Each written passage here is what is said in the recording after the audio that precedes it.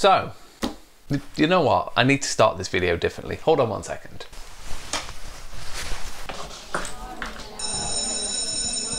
Okay, welcome back, class. Please have a seat. So, calm down, fingers on lips.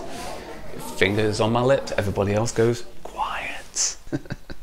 I come from a family of teachers. Maybe I've gone into the wrong trade.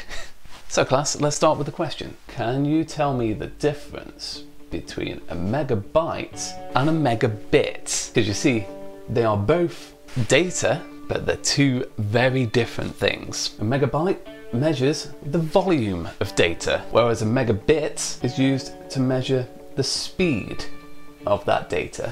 And for every 1 megabyte, there are 8 megabits. This measurement of 8 bits to 1 byte, or 8 megabits to 1 megabyte, historically comes from the fact that it takes 8 bits to encode a single letter of text. And how you'll see these written out in short form in the real world is capital M and B for megabytes, or a capital M with a short case B for megabit. Got it? Good. Then why is it so difficult for internet service providers to tell you that? Either the fact that this is hidden across all major broadband provider websites is just a genuine mistake, or they are lying to you by omission. Let's get into it.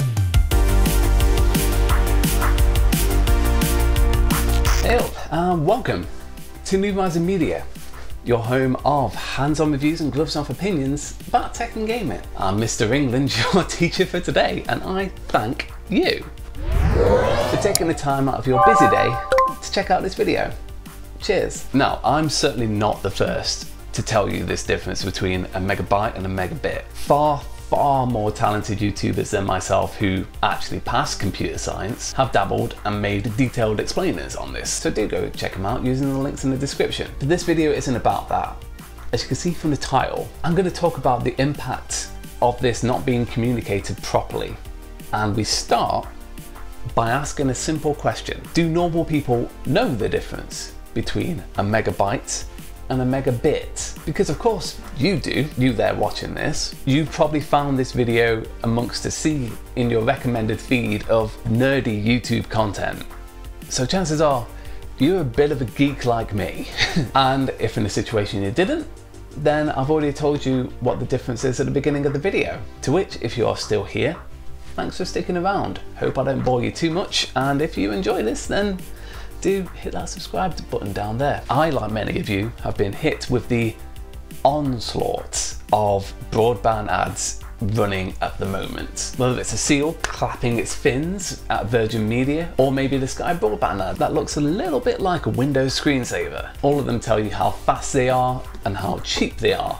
So you go over to the website and you take a look. On the face of it, they're giving you a pretty good deal, but they're not telling you something quite critical here. For example, I'm on the M350 broadband package from Virgin Media, and here is the website. I'll pop it around here somewhere so you can see. And as you can see, based on my explainer before, this is megabits per second, but there is no explainer that what you are looking at is megabits per second. So I'd say it's easy for people to mistake this as megabytes. Even when you go more granular, maybe you think they will have some in-depth literature about how they measure the speeds of their internet and what kind of rules they have to follow. But even the broadband speeds declaration page that Virgin Media have to publish to abide by Ofcom and the Advertising Standards Agency doesn't have a single thing on the page that would have easily answered this question. Mbps equals megabits per second. I don't know, maybe I'm making this a bigger problem than it actually is, but it's grinding my gears and I want to get to the bottom of it. I'm not complaining about the speeds, I'm complaining about the lack of communication. So to put this to the test, I recruited the help of my friends and family, and I'm going to show them similar promo like what I showed you, and I'm going to ask them what they see and whether they know what the speed actually is. I would do a man on the street with a microphone because I absolutely love it when local news does that, but COVID, you know, it'll be a bit weird to do it at the moment. So what I'm going to do is I'm going to call up a couple of my friends and show them this Virgin Media broadband package page and ask them some simple questions about it. Namely, number one, what is the speed that they see? Number 2, what is the specific metric of that speed? And number 3, how that translates to megabytes. And finally, whether this page is doing everything it can to be as transparent to the consumer as possible. So we'll start with my mate Moody. If you've listened to my virtual pub podcast, who you'll know as the person who gets my socialist tendencies back into line. And out of all of my mates, he is the more knowledgeable in technology. So this should be a pretty open and shut case. So how are you doing, Moody? I'm good, thanks. You? Yeah, I'm all right, thank you. I've sent you across the Virgin Media broadband packages, and I just want you to tell me, on the M100, what speed do you get with it? It says 108 On 108, how many? megabits. And do you know what a megabit is? I don't know the exact calculation. All I know is that if you want to turn it into a real download speed that you'd see if you were, for example, downloading a file off the internet, you're basically looking at that divided by 8. And do you feel that there's a general lack of clarity in this? We're both more like technologically adept, that we already know that, but for the standard consumer out there, do you feel like that's a bit of a vague? I think yes. I think you've got the difference between megabits and megabytes, which feels like a lot of people wouldn't understand. I suppose to a certain extent, the way things are now and the speeds that you get with your internet connections, it's probably less about a number and more about what you can do with it. The next person I'm going to talk to is my mate Lucretia, a freelance photographer who I used to work with back in my marketing agency days, and someone who in my mind represents that middle ground. And by that I mean somebody who has all the knowledge they need to make these educated decisions, but doesn't have and doesn't need to have the in-depth nitty-gritty knowledge that Moody has. So Lucretia, how on earth are you? 1 second. That's a pretty good symbolism of how you're doing at the moment. No, I'm okay. I've got you on here to ask about broadband, and I have some simple questions. Question number 1, take a look at the M100 package for me. Yeah.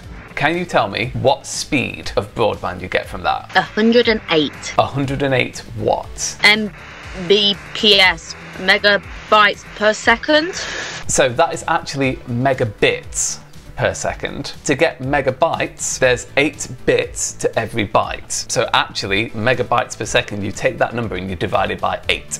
Oh.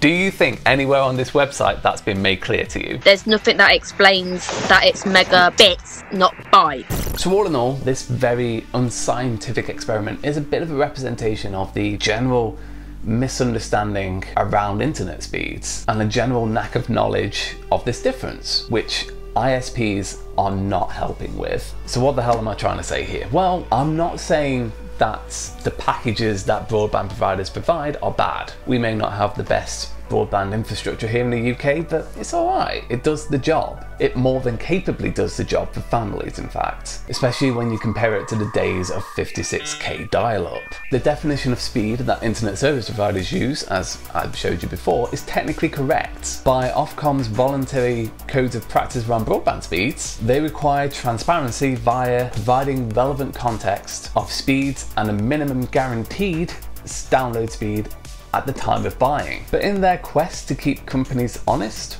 they've kind of missed the point here, because even they don't mention the difference between a megabit and a megabyte. And I challenge Ofcom to change this, because while the problem isn't about companies being genuinely disingenuous or anything like that, I don't think these guys are trying to hold anything back from anyone. They are just confusing normal customers by withholding this information, and purchase decisions may be affected by it. Like for example, maybe a family of 4 go for a broadband package, and you think about the increased demand for bandwidth at this point in time, whether it's with mum and dad watching Netflix downstairs, with both of them on their phones, one of them checking Twitter, one of them on Instagram, who knows. And then you've got the kids upstairs, one of them is watching 4K YouTube and the other one is streaming online playing Fortnite. If they look at the cheapest possible Virgin Media package of M100, that's not gonna do it for them. And before they know it, they've signed up to a year-long contract without any chance of changing it. Of course, there's the right to cancel, but that's not the point here. I'm not even saying the entire industry needs to be forced to change to megabytes per second, because obviously you can make your speeds sound a whole lot better when talking about megabits. And after a decade of being turned into a real cynical bastard in marketing, if you have the chance to make something sound better, you grab it with both hands. And technically, measuring speed in megabits provides a more accurate reading, as the internet delivers in bits and not bytes. But most of us are probably sat there saying, who the hell cares? Because to most of us, this is just another unnecessary layer of complexity that we don't need. At least give people the explanation of what this all means, or maybe a bits to bytes translator, so then people are armed with the knowledge to make better decisions for themselves. Surely the people deserve that. But in the meantime, just take that number and divide it by 8 for a number that is more relevant to the way that you speak about the size of files. Do that for any time you see an internet speed that is written as a capital M and a lowercase bps, megabits per second, in places such as internet speeds on adverts and the speed of SSDs or hard drives. I'm coming for you next, portable storage companies. But for now, that is gonna do it. Thank you so very much for watching. I know this was a bit of a different video than usual. Normally I know I'm the guy who's like, woo, got something cool to unbox and something to review, maybe a coffee machine or a new console or whatever it may be. But this is something I care about deeply because technology and the digital world is fucking mint, and nobody out there should ever feel too confused or too overwhelmed to be a part of it. If you agree and want to see more stuff like this, then please do show your support on this video. Shout up in the comments, let's have a chat. Also, a quick newsflash from me before I finish this video. Chances are you've probably already seen this on my Twitter. If not, you can find me at Mr. Jason England on Twitter, but I recently took a job as a writer at Tom's Hardware and Laptop magazine. 1 month in, it's going pretty damn well. I'll throw a link to my first feature in the description below where I write about the best Apple Arcade games. Spoiler alert, turns out if you assumed that Apple Arcade was just that one with the phone games or doesn't really have console quality games, you could not be more wrong. So if you have a free trial handy to redeem, get it and play the games that I tell you to play. And as always, likes if you enjoyed the video, subs if you loved it, and I'll see you in the next one. Take care.